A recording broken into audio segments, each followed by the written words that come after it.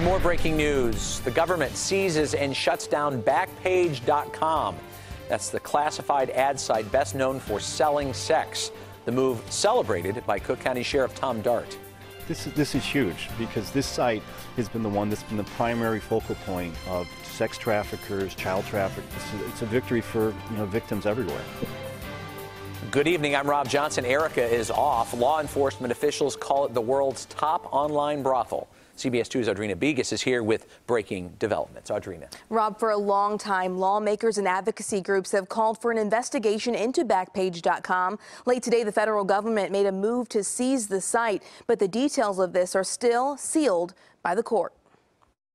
Backpage.com, an online classified site selling everything from phones to furniture, but best known for selling sex. Not anymore. An alert on the site tonight saying Backpage.com and affiliated websites have been seized as part of an enforcement action. The Justice Department shutting it down over sex trafficking ads. I honestly never thought I'd see this day because for literally a decade now, we have been fighting this battle. Cook County Sheriff Tom Dart has waged a war against websites like Backpage. He says it facilitated prostitution and sex trafficking of minors. His department has made hundreds of arrests. We're now going to have to see where these traffickers are going to go because we know that they're not going to go away. Last year, a Chicago police commander talked to CBS News' Anna Werner about his Vice unit posting phony ads to catch people hiring prostitutes. When you put an ad like this up, how long does it take before you get responses? Oh, usually within a minute or two. Last fall, Yvonne Ambrose, a Chicago mother, testified before the U.S. Senate. She told lawmakers her 16-year-old daughter, Desiree Robinson,